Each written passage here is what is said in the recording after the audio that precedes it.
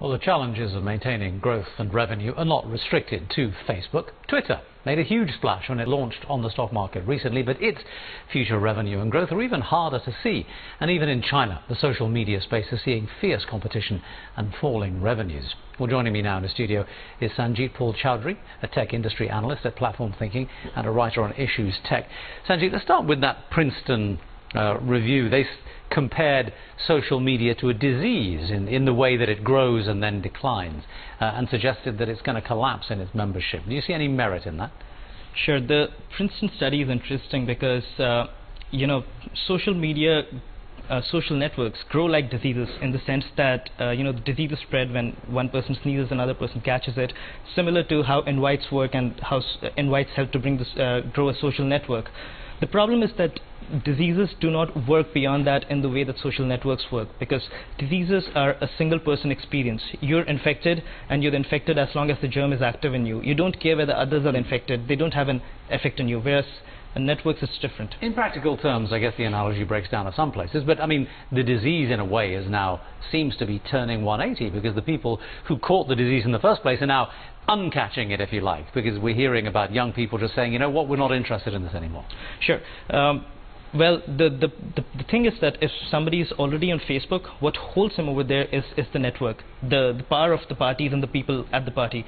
And unless you can, the problem with breaking a network is that it just doesn't break off the way an infection leaves you. You have to have a minimum number of users in your network move before the value of using Facebook declines beyond a level where you would yourself want to move as well. But in a world where you've got Twitter, Snapchat, and in China, Weibo and all these things, where the amount of choice and the way in which things are done is becoming more interesting, more engaging, and just more disparate, sure.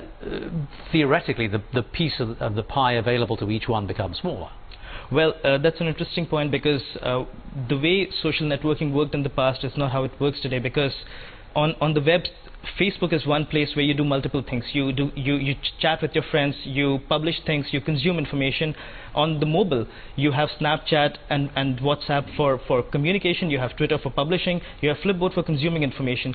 So the way competition works, it's different. What works on the web gets unbundled on mobile.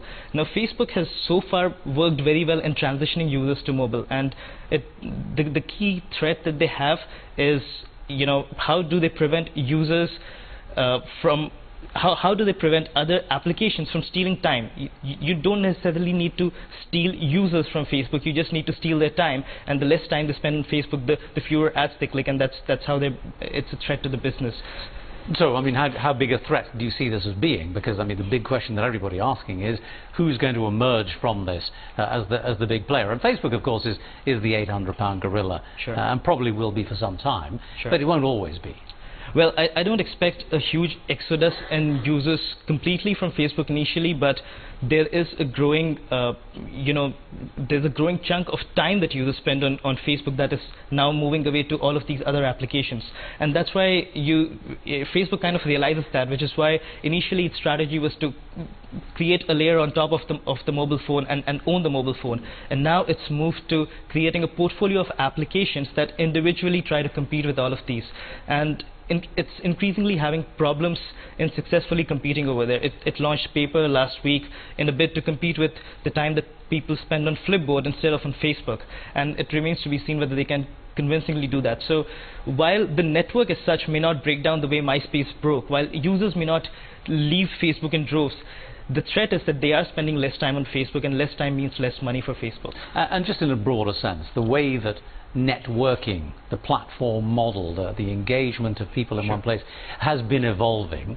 Are you seeing it as still a growth industry, or are you seeing it as something that will prove in the end to simply have been a fad for a short space of time?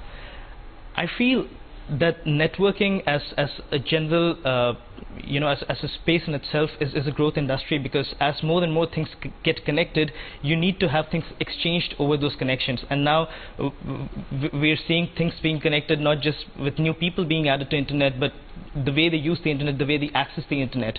So networking as such is something I'm pretty bullish on. The other thing that I see which is increasingly important is the effort to grow a new network has fallen drastically. In the past, you had to get users from an existing network, bring them over, and enable them to create their whole network on this new destination. With something like Snapchat or WhatsApp, they just use the phone books network and just create a network on top of it. So it's a lot easier than it's ever been to create a network. So plenty more to come, I would imagine. All right, Sangeet, thanks very much indeed. Thank you. Sangeet Choudary, speaking on social networks there.